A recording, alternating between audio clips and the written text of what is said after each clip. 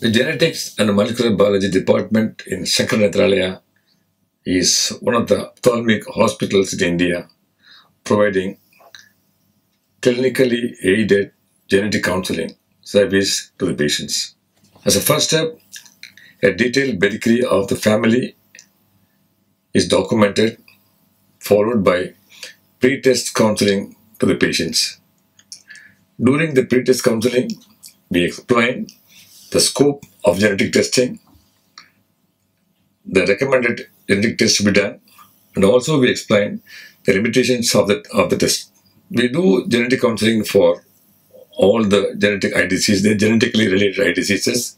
We collect the blood samples from them, followed by specific genetic analysis depending upon the disease, either chromosomal analysis or testing for specific mutations employing genetic methods. Example, PCR or RFLP method, otherwise multiplex ligation dependent probe amplifications. By these methods, we can identify the patient and family members who are at risk for the disease or who are at risk for developing the disease and confirm the inheritance pattern of this disease in the family. Identifying at-risk individuals can help the frequent follow-up of the diseased patients and disease management of the patients. Example is retinoblastoma. While the mutation is not known, we screen, or while the mutation is not in the known genes, we screen all the genes for implicated in the disease following next generation sequencing technology like NGS.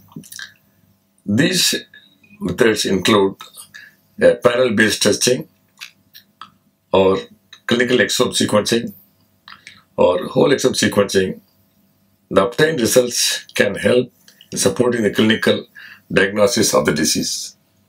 Many times, the genetic testing has helped in diagnosis of the disease. Genetic testing takes about 2 weeks from date of blood collection till we get the results and create a report for the patients and also to the clinicians. The reports are sent to the patients as a hard copy. A soft copy is uploaded in the EMR for the doctors to look at. After the report is received and sent to the patients, we also do follow-up of the patients for post-counseling. We call them, fix an appointment and do the post-counseling via telephonic calls. If the during the post-counseling, we explain genetic test result and the possible risk of next generation for the disease, along with information on the scope of treatment and also disease management. Thus, the lab aims to provide accurate and timely results, facilitate informed decision-making, support patient care, and contribute to genetic testing in patient care.